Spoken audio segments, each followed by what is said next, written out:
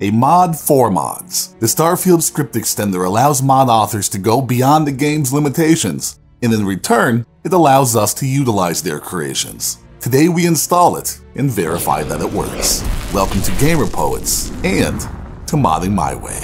Requirements. If you just installed your game, make sure to have launched it at least one time.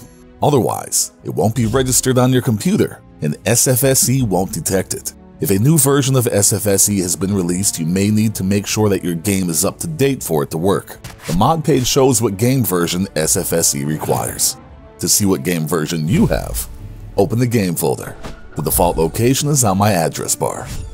Inside the folder, locate and right-click the game's executable. Properties, Details, Product Version. Side note, SFSE doesn't support Windows Store releases of Starfield. That means Game Pass users won't be able to install the script extender, neither will console users. Installation. Open the script extender page.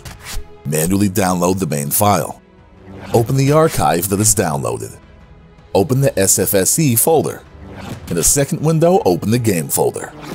Drag and drop everything inside. If you aren't using a mod manager, from now on, launch the game from this executable. If you are using one, Mod Organizer to users. If you use MO2, open it. SFSE should be auto-detected. If it's not, open Modify Executables. Next to Executables, click the plus symbol. Add from File, open the game folder, double-click the SFSE 64 Loader executable. If you want to change the title, you can. Apply. OK. From now on, launch the game from the Run drop-down menu. Vortex Users. If you use Vortex, Dashboard, you're done. SFSE is auto-detected. If it isn't, add tool. New, name it. Icon to the right of target. Game folder. Double-click the SFSE 64 loader. Save. From now on, launch the game from here. Verifying that SFSE works. At the game menu, push the tilde key to open the console. Different language keyboards may require a different key press.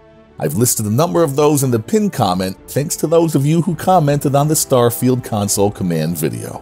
With the console open, type the following: get SFSE version.